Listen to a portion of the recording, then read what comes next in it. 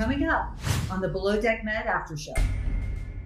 I think Captain Sandy can smell when something's going wrong. She just sits in that cabin and she's like, right, it's the time to do a deck check. Who forgot to put the plug in? You know, when I hear something on the radio or I see something, of course I'm going to inquire. She might have just sucked up a plastic bag. People make mistakes. You don't need to protect anybody. Just be honest. You're not going to be reprimanded. Happens, but we didn't lose the jet ski, so it's okay. When there's really bad weather and the guests can't use the toys, you see them like getting stir crazy, and so you're like, what can we do? Like, how can we entertain them?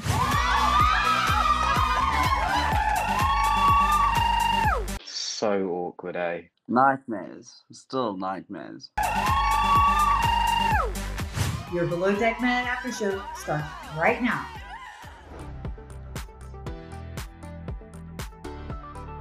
While the guests are enjoying water sports, there's an issue with one of the jet skis. It kind of sounds weird.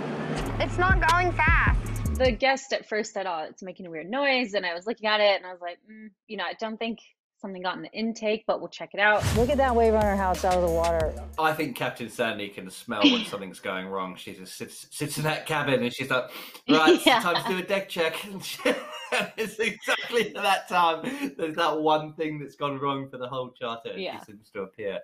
And then we just noticed it was sitting really low. I was like, jet ski sitting really low. Did someone put the bungs in? Did you guys double check the drains on the jet skis? I just asked Dave, but that's looking like he didn't. You know, when I hear something on the radio or I see something, of course I'm going to inquire, especially when it starts to damage the equipment and affect the experience of charter guests on board. With deck crew, the captain's always going to be more, hands-on, because they know they've run the deck before. But it's like with Captain Sandy, I'm like, I know, I've got it under control. Don't worry, like, we're fine. Malia, so who forgot to put the plug in? I grew up in yachting. I guarantee you the plug wasn't put in. It wasn't put in correctly, or someone forgot to put the plug in. I know that. I've done it myself. So getting to the truth, for me, I always want to know that my crew are always honest. I don't know if that's the problem. So apparently It's filling out with the water. she might have just sucked up a plastic bag, because I saw a plastic bag right here and now I don't see it. So Yeah, but the bag doesn't think. It's like Malia wants to protect. We're not in a protection business. We're in a charter business. People make mistakes. You don't need to protect anybody. Just be honest. You're not going to be reprimanded. this jet ski is filling up with water. I don't think the bungs were put in properly. I checked them. You checked them before you put them in the water. No, after. Like the same process I've been doing for 4 years. But for whatever reason, that day, they weren't in. To be fair to David, the bung was actually in. It just wasn't seated correctly, so it was taking on water, but he didn't forget completely, but he didn't put it in correctly. But then it's like anything. I've been in this long enough now. Like if it was me, like it's kind of like I'm not worried. Like shit happens, but we didn't lose the jet ski, so it's okay. Yes, it has to be flushed, like whatever. But I did lose one. you didn't lose it. It floated away. It floats. Is that jet ski tied onto something? I don't think it is. That's okay. You're going about doing a job thinking that you're doing everything right, and then you suddenly see her behind you watching, and you think, "Whoa, like what am I not doing?" And then you start to mess up because you're thinking too much about she's there watching you. Wow, that had a lot of water in it. There's no way that bung was in. It was the bungs. He thought they were in, but it wasn't. All right, thanks. Just be honest, because you know what I'm going to say as a captain? I've done that. It sucks. I guarantee you next time they won't forget to put the plug in, just like I did.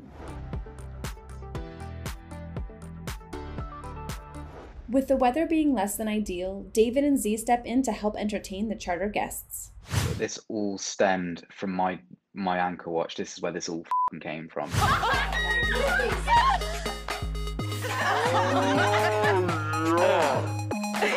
Should have stayed in the bridge. Like the story spreads. Oh, that happened last night. That's funny. And then it led on to what happened. When there's really bad weather and the guests can't use the toys, you see them like getting stir crazy, and so you're like, what can we do? Like, how can we entertain them? And obviously this group had a lot of fun ladies who appreciated the men on board. We knew that they were fun and that they didn't take themselves too seriously, and like we had obviously seen that from the night before when she had obviously dressed up and was like giving a lap dance, which was absolutely hilarious. So I felt like it was like the boys' turn to kind of do, especially David, obviously, to do his bit. Should get the boys in the fireman outfits. Yes! We should set the fire alarm on and have the guys run out and be like, is there a fire? Oh my god, yes. I was like, right, deck crew, it's your time to shine. Like, do you want to do it? And the boys were like more than happy to. They're like, right, we'll be like your little Chippendale dancers. I was like, hey, have at it, make it fun. You ready? Yeah. We have to give lap dances, both myself and David. Oh, I do not want to do that. The boys, that's Dave and Zee. I thankfully didn't have to get involved with that. Oh, no, that finally suits. Nightmares. Still nightmares.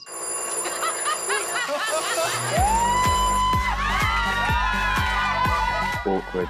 So awkward, eh? And I think the worst thing about it is that I haven't really thought about it up until now, but I'm going to have to watch it.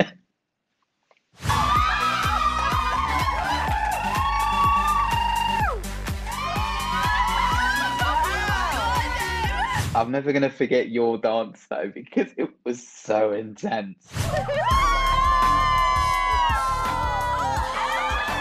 It was the eye contact that did it. I went full Magic Mike.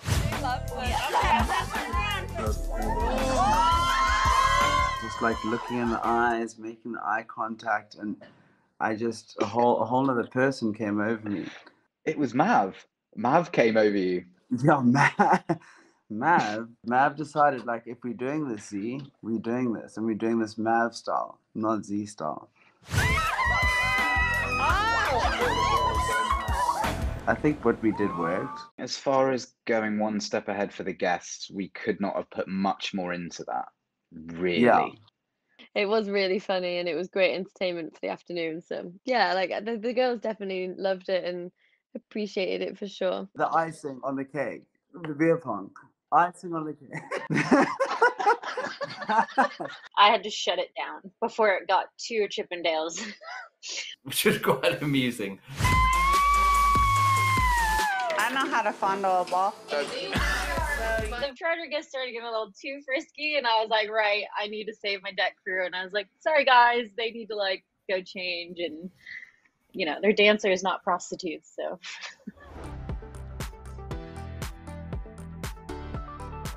During this charter, we see Lexi help Delaney with laundry and cabins.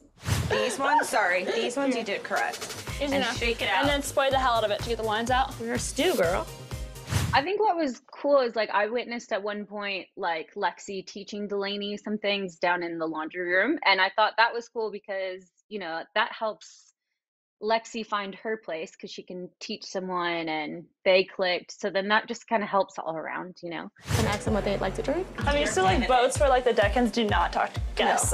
No. You had to break out of that. Can I bring anyone a drink? I was actually really happy they were getting along so well. I felt like just because of what happened, I guess Lexi was isolated. She had isolated herself. I definitely tried so hard to like mend that whole situation, but she did keep isolating herself. So when Delaney came on and I saw they really got along, like I liked that because I felt like she did need that because I don't feel like she had that from anyone else on board at the time. It was like nice to see for sure. Lexi was actually a great teacher. Honestly, she was patient with me. She wasn't quick to blame. She was super helpful. I definitely give props to Lexi for the way that she took on the challenge and she helped me out in that situation. Oh my god, I think I cut yours too short. Holy why did I trust you? And we had fun. I mean, we had laugh and we had banter and we got the job done. It was good. You know, even though Delaney had no clue, I think people like had this opinion of Lexi because of their problems with her and how she acted towards all of us, that like when they saw her like being friends with, you know, Delaney, it just annoyed us. So, you know, and it was not her fault at all. She has no clue like what's happened. You get close with people when you have a lot of time to like chat about everything and it's just you two the whole time. And yeah, I think Lexi definitely used that situation to her advantage and kind of saw it as somebody that she could start a clean slate with and not really tell all of the details of everything that's happened so far, but just kind of play the victim role slightly. What was the wound situation originally? I was with Malia and Katie was with Courtney. We got into like a tiny argument. You're a bosun! Stand the down! I mean, we get along well now. Everyone gets along. Yeah. I didn't see that coming instantly. But I mean, I guess if you're spending all day with somebody in the laundry, you could become close. It's like us on deck, though, isn't it? You spend every day together. You either form like a very good bond, or you just hate each other. Yes, girl. Let's slay together.